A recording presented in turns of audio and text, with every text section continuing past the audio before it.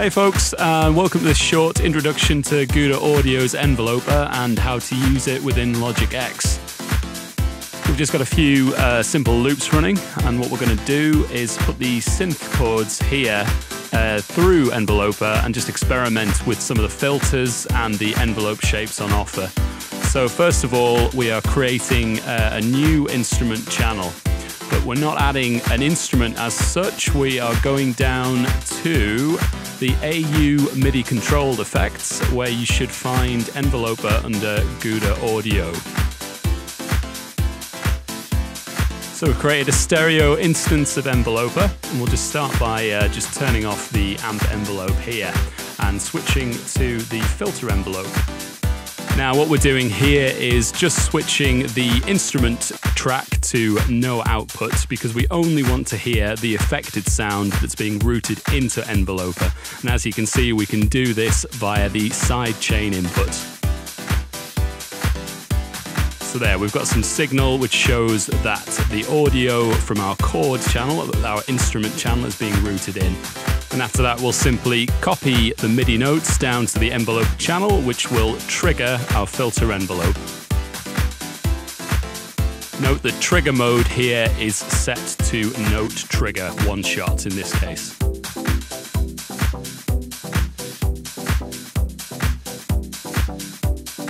Now an experiment with filter cutoff.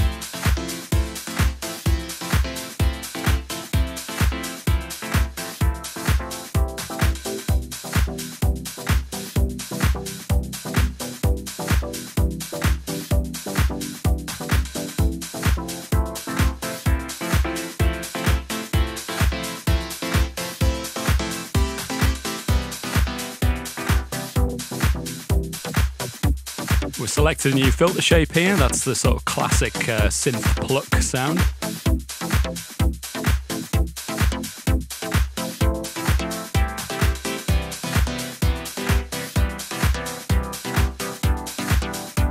We can add new nodes to the envelope, and we can adjust the curve of those nodes.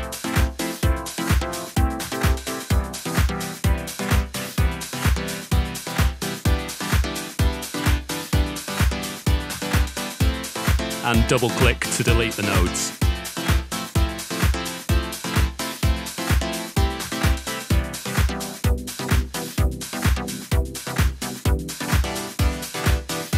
We can cycle through different filter types.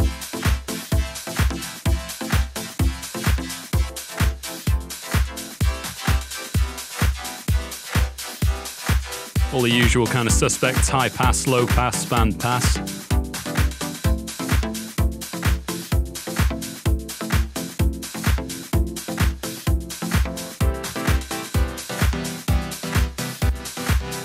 I've switched on the amp envelope here, which is giving us that classic sidechain sound.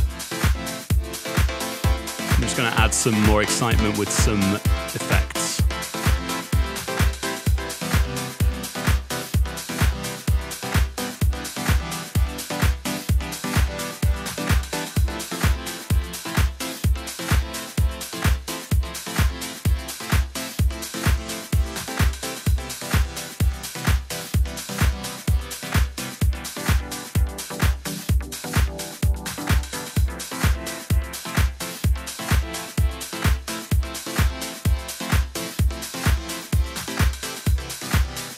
Note the differences in trigger modes here: host synced for the amp envelope and note trigger one shot for the filter. That means the amp envelope is moving with the host's tempo rather than being triggered by a MIDI note. To add a bit more excitement to the sound here, I'm just going to use the multiband pan. We're just resetting the shapes on the low and the mid bands, because we only want to add some movement to the highs here. You can adjust the band like so.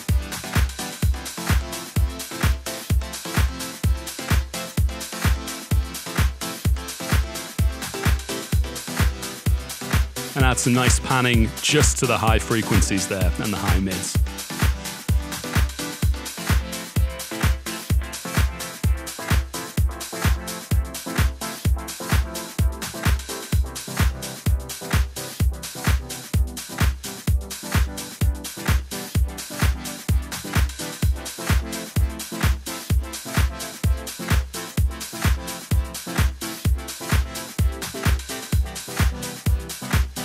And that about wraps things up. Thanks for watching, folks.